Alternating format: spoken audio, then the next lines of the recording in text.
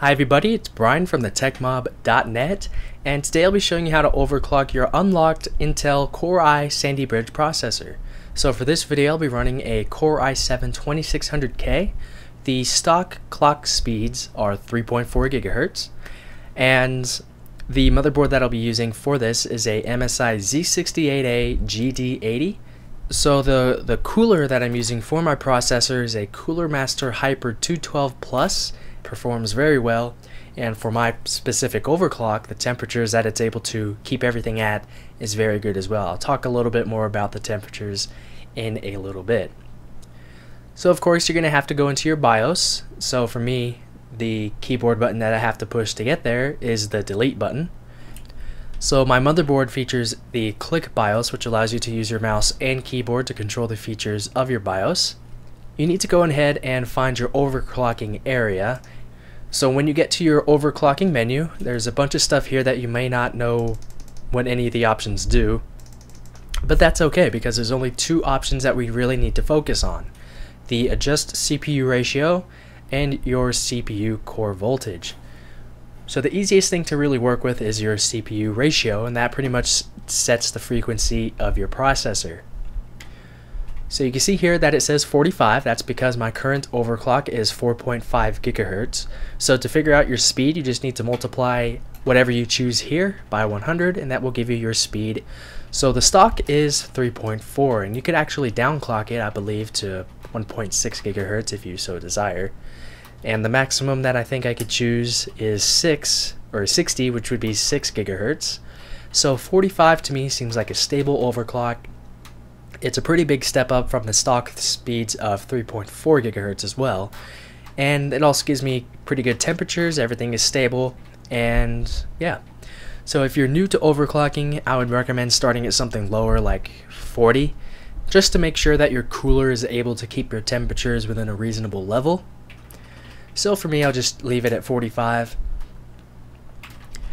And the second and final thing that you really need to adjust is your CPU core voltage. So I honestly forgot what the stock core voltages are. You can see that on the left side or the right side, it says not to go over 1.4. If your cooling setup is, good, then you'll probably be able to hit 1.4 or higher. But for me, in my overclock, I don't really need to go higher than 1.29. So this is where you're going to have to experiment a little bit with the different levels to figure out which would be stable and which would be good for your overclocking desired needs.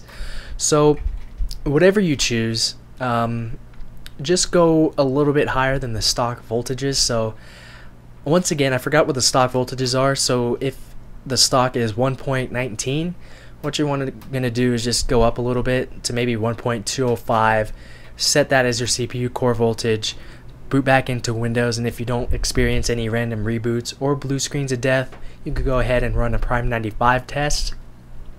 And Prime 95 is basically a CPU stress testing utility. It's very simple and straightforward to use.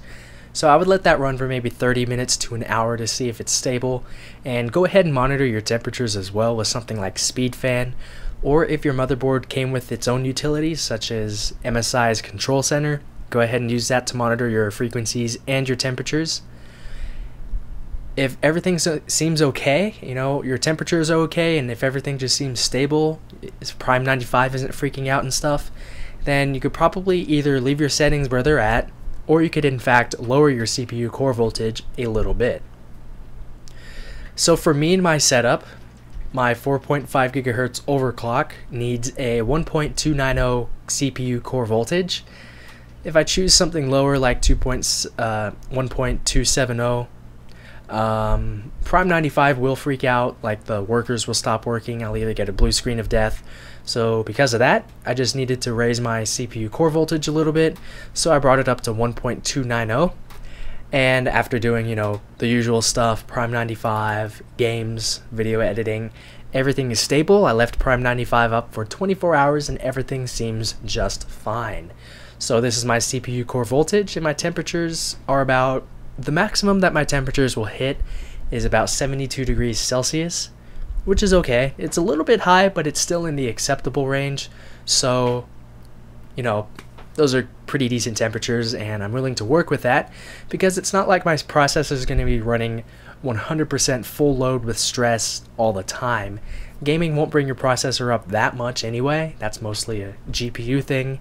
Video editing does, but it's not like I'll be rendering videos for 20 hours at a time.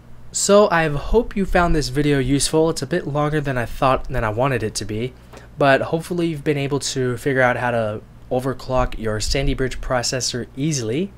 This was pretty much the first time I've overclocked a processor, and I was pretty amazed at how easy it is to do so. I'm not going to overclock my RAM. I am using DDR3 1600 RAM, and I don't really think I need to overclock it. Everything seems just fine. All my RAM voltages are the same. They're just auto and all that stuff. So that is about it with the video. If you have any comments or questions about this or anything else, you can go ahead and leave those down below in the comments area. But that's it with my video. So thanks a lot for watching, and I'll see you guys very soon.